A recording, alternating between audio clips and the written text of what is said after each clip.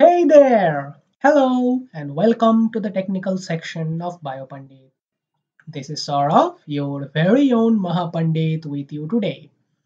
I'm going to show you how to calculate the solvent accessible surface area of a globular protein using a rolling ball algorithm. This analysis has two parts. First, we have to download the 3D structure of a protein from public databases. We are going to use X-ray crystallographic structure of I-27 domain of human muscle protein titin from Protein Data Bank. The second part is to perform the analysis. We are going to show you the use of 3 standalone programs and 1 web-based tool. The 3 standalone programs include 2 software, Thymol and Discover Studio Visualizer for beginners, and 1 command line tool for those who want to perform this analysis for research purposes. First, let us understand the basic concept. Let us start with a protein with available 3D structure. All of you are used to seeing such beautiful images of proteins, but to be honest, this is how a protein actually looks, just atoms. What we have to do is we have to calculate the total surface area of this protein that is accessible to water. The standard method here is to approximate a water molecule as a sphere of 1.4 angstrom radius. You have the protein, you put the sphere on the surface of the protein, then you simply roll the sphere throughout the surface of the protein.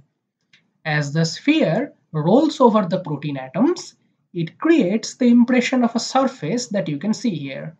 Since you are rolling a sphere or a ball, this algorithm is known as the rolling ball algorithm. So let us do something by hand.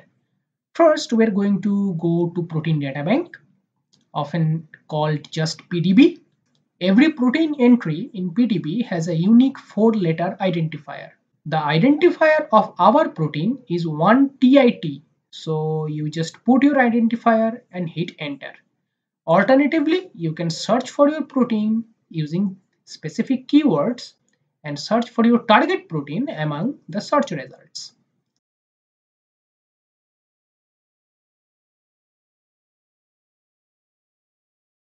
Now, this is the entry page. You get to download the PDB format file from this link. Now we need our web server and computer programs. The Get Area web server is available in this link. You simply upload your PDB file,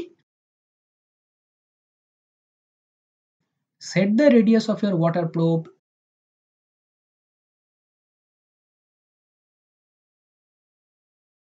enter your email address, select output format and hit the submit button. The result tells you the total solvent accessible surface area, surface areas of the polar and non-polar atoms, number of solvent exposed and buried atoms. Enough of online servers.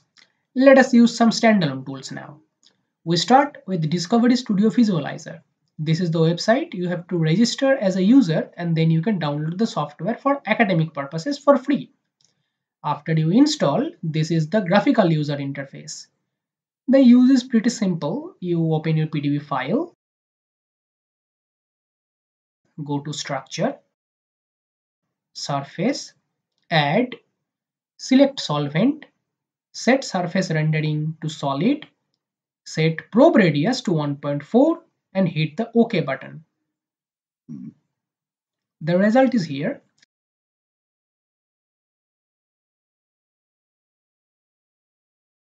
See, it creates a beautiful graphics but tells you only the total surface area and the volume. Thymol is a well-known and widely used software. This is the website. There is a big download button, but downloading Thymol is a bit complicated. You have to come to this link and click the student/teacher option. Then you have to register. After that, you will receive an email with a user ID and a password for download. After you install, this is the graphical user interface. You can either open your PDB file using this file open option, Or you can be a little smart and use the command line. The command is fetch 1TIT. If your computer is connected to the internet, you can just download any PDB ID using this command directly into Thymol. Thymol has its own command line programming that you must learn in order to use it. Here is how you will calculate the accessible surface area of a protein using Thymol command line. First, for accuracy, set .solvent on. Then set the dot density to 4. Set probe radius to 1.4.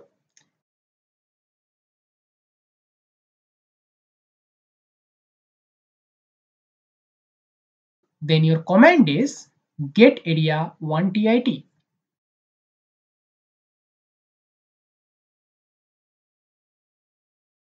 There you go, you have the surface area. Now for more fun, say you need the surface area of only the first 10 amino acids. So first select your first 10 amino acids.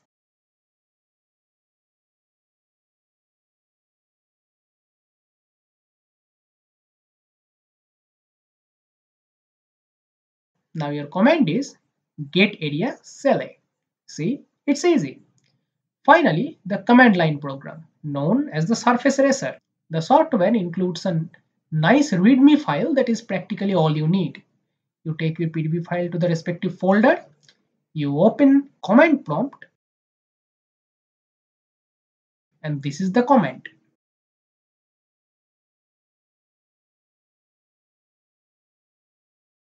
The first option is the choice of van der Waals radii of atoms. The second option is the PDB file. The third option is the probe radius. And the fourth option is the choice of total surface area. There are 3 output files. First, open the result file. It includes a wide variety of output data, and you should definitely explore all these data yourself.